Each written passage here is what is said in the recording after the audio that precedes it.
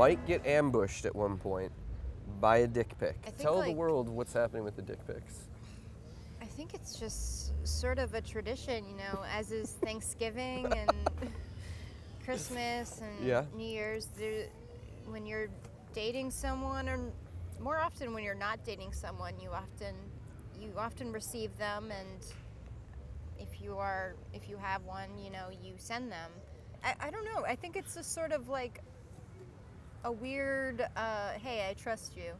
Also, hey, I trust you. Is this all right?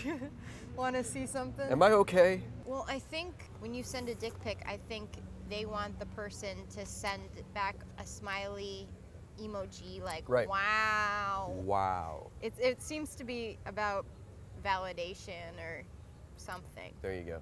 But there's this weird, now I think a dick pic is sort of on the outs, and the new thing is video.